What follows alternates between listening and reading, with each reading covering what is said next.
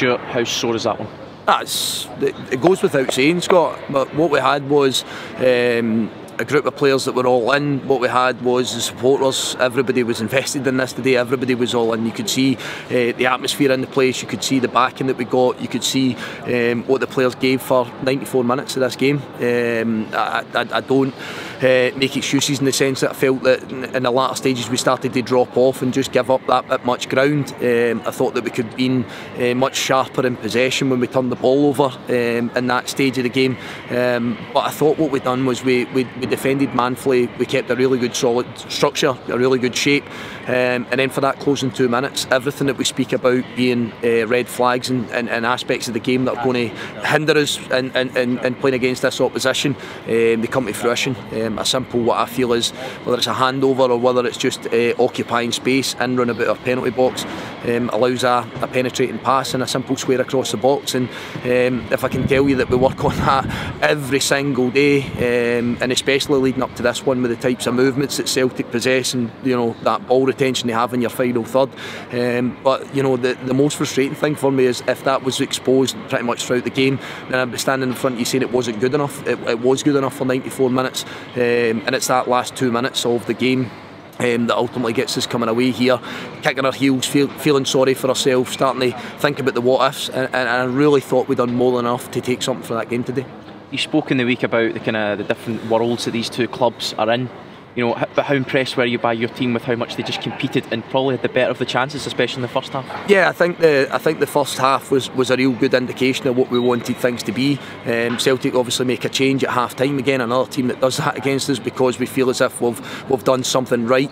I thought the chances and the opportunities we fashioned were almost right off the page, and what we felt we might get to and what we felt may happen in the game.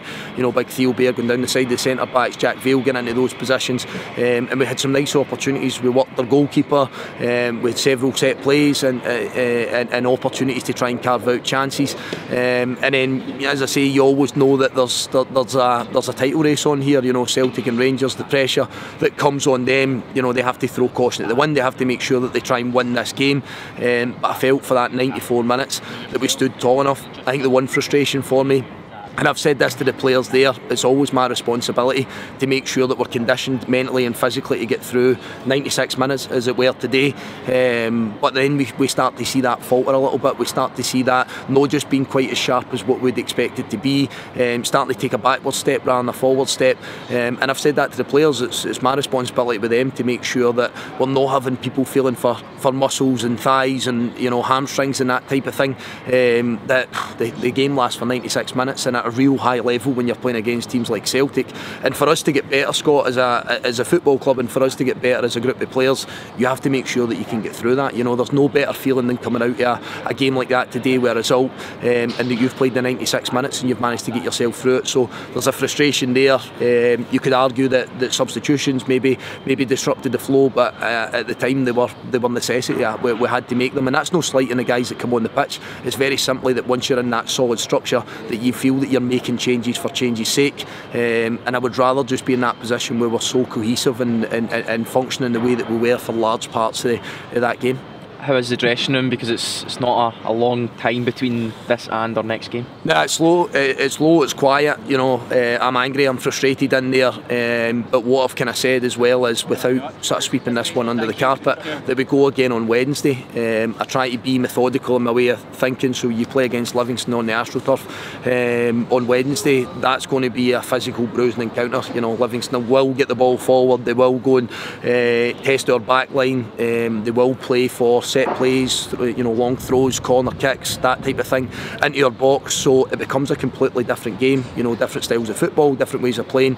So if I sit and I fester on this and I stew on this too long, which I would rather do if it was week to week, we're playing Saturday to Saturday or Sunday to Sunday, then we could spend a wee bit more time on this. But absolutely what we have to do now is pick ourselves up and make sure that we're starting to focus on Livingston. And I think if we can execute our game plan as much as we did today, then we can put ourselves in a good position. But the flip side of that is, if we switch off for that last 2 minutes as we did today, then it becomes a real tough night, and I have to ensure that the players are in a positive mindset and in a frame of mind where we can go to Livingston, a tough venue, tough place, and go and see if we can get 3 points. Thanks for your time, Stuart. Cheers, Scott.